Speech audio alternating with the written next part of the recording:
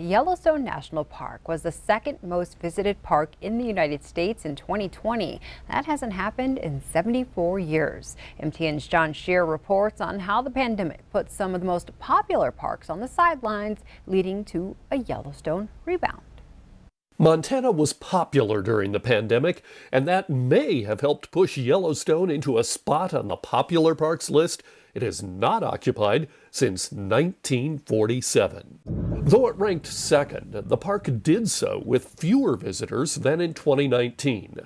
The reason that could push it so high on the list is that visitation at all national parks dropped by 28%, with some of the most popular parks, like Yosemite in California, suffering the most. But some things never change, and that applies to the most popular park of all, the Great Smoky Mountains National Park on the North Carolina-Tennessee border had more than 12 million visitors. That's more than 3 times as many as second-ranked Yellowstone. Another perennial favorite is Zion in Utah, which rose 1 place to 3rd on the list this year. 4th is also a regular on the list, Rocky Mountain National Park in Colorado, which fell from 3rd in 2019. 5th in 2020 is Grand Teton.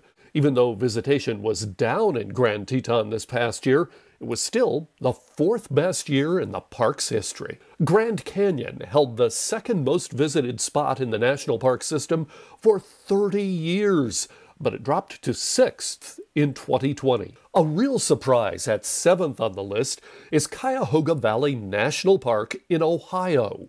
It was the most popular year ever for that park, which is in easy day trip distance from Pittsburgh, Columbus, and Cleveland. Acadia National Park in Maine dropped from 7th place in 2019 to 8th in 2020. Olympic National Park in Washington didn't budge. It remains 9th on the list, just where it came in the year before. Rounding out the top 10 list was Joshua Tree National Park in California.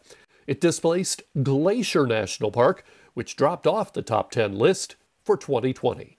John Shearer, MTN News. Yellowstone National Park climbed high on the most visited parks list in 2020 in spite of being closed for 2 months due to the pandemic.